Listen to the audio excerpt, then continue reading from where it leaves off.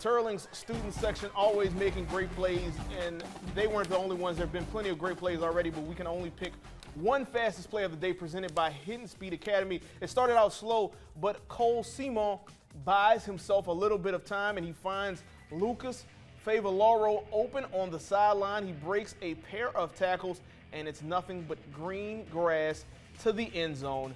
And that is our fastest play of the night, brought to you each and every week by Hidden Speed Academy. Yeah, just a couple more games to get to from tonight. Let's waste no time and head out to St. Martin Parish, where Cecilia hosted St. Martinville. Two teams looking to build off last week's district's win. St. Martinville at Cecilia, and Seth, take a look as Tigers kicker Dylan Wilmore staying warm during halftime.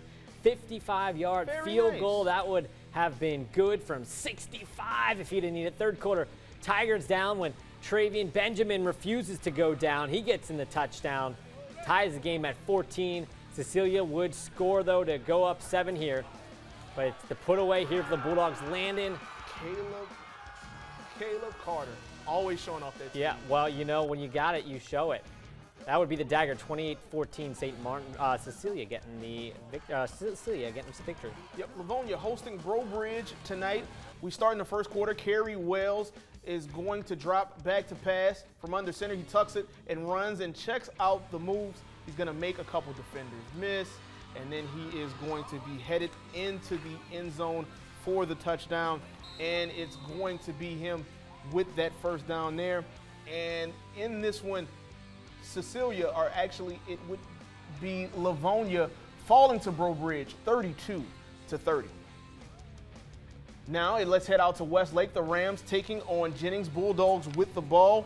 Cole Myers heaving it deep to Davion Madden, and he has some nice yards after catch on this one before falling just short of the end zone, and that would set up this short TD plunge by Zay Levi to make it 20-0.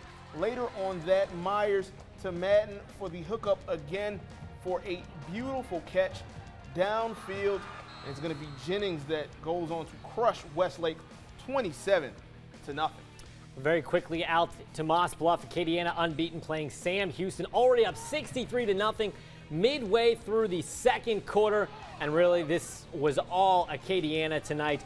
Some injuries not helping Sam Houston, but Acadiana rolling big, 70-0, staying undefeated. And that officially is a cap on our Friday night games, but it's not the end of our highlights, Seth.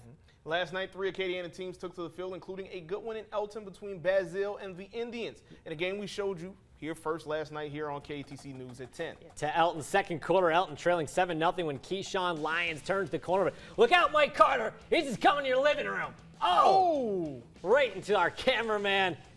Oh, what a play. You know what? You don't want to see that. Everyone was okay, and that's all that matters. You know, Elton falling in a close one, 26, Basile 28 in this game. So some other scores from last night.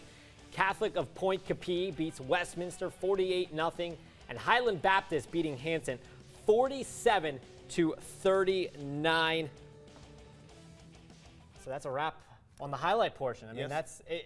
It's another very impressive week of district play. It really is. STM coming back to get that victory over Turling's, definitely showing exactly what we expected out of the game of the week, certainly. Yeah, absolutely. And Acadiana is one excellent ball club.